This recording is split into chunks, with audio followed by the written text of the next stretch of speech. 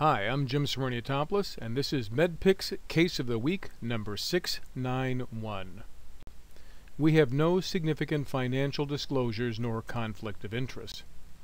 This case was contributed by Rob Thomas Burrill and originally approved by Robert Jessinger.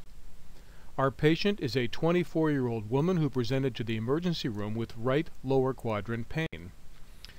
CT scans were obtained in this patient. We can identify the bladder, the uterus, the region of the cecum, appendix, and terminal ileum, which would be in the right lower quadrant, where we would expect to find inflammatory signs of appendicitis.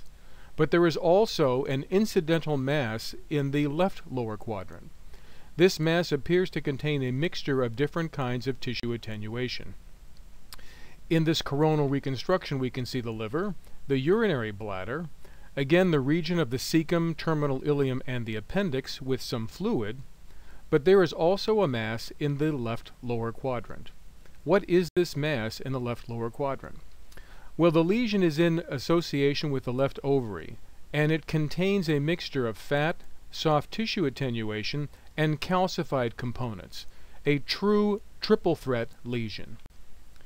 Again, this is a patient who has a appendicitis in the right lower quadrant and an ovarian mass in the left lower quadrant. If we look carefully at the mass, we can see the different components.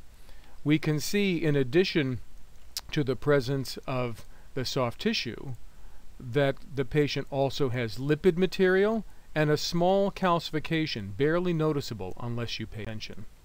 Again, looking at the coronal image, the liver, the bladder, and this teratoma in the left lower quadrant. The patient also had appendicitis, which was confirmed at surgery. So this is a patient who has a twofer. The patient has a mature cystic teratoma, and the patient also does have appendicitis. This was confirmed by surgical resection. So what is a teratoma?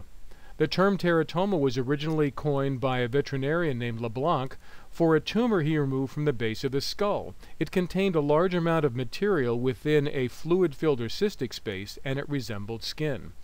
The first edition of Virchow's book on tumors uses the term teratoma, derived from the Greek teros, meaning monster. The notion of a teratoma is that you have divergent differentiation, but there is loss of heterozygosity, suggesting the origin of this neoplasm from a totipotential germ cell precursor. And although teratomas may have all three different germ cell layers represented, they most commonly have ectoderm more than anything else, and it can still be a teratoma even if there is only monodermal differentiation. Ovarian teratomas are the most common ovarian neoplasm. They represent about 1/3 overall, and 1 out of 7 patients will have bilateral ovarian teratomas. But they are thought to arise from totipotential germ cells. The vast majority are benign and well differentiated.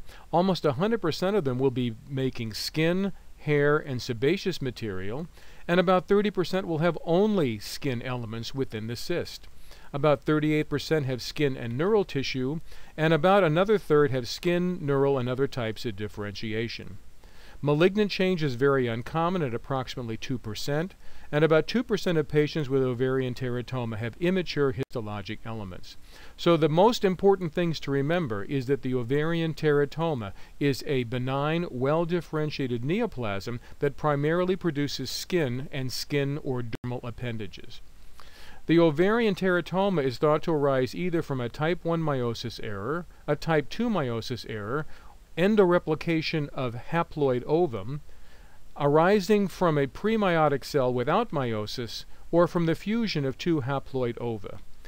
The information suggesting the meiotic error is related to the fact that these tumors have a loss of heterozygosity in about 2/3 of cases. So the ovarian teratoma may have identical pairs of chromosomes.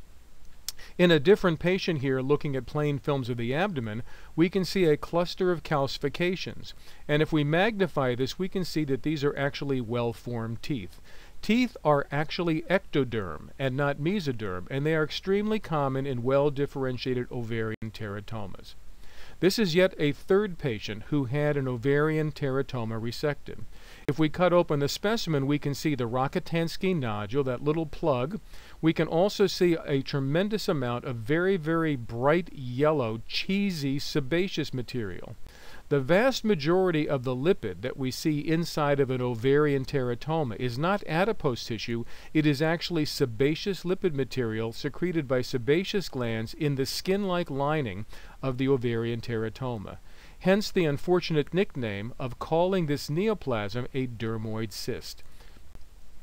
We can also see in the same patient 3 well-formed teeth that are within the wall of the Rokitansky nodule. Ovarian teratomas may be complicated by torsion, by rupture into the peritoneal cavity. Malignant transformation is uncommon and is usually a squamous cell carcinoma developing from the dermal elements. They may become infected, and some patients will develop an autoimmune hemolytic anemia. This has been a patient who had an appendicitis and a left lower quadrant ovarian well-differentiated teratoma. I'm Jim Smyrniotopoulos, and I thank you for your attention.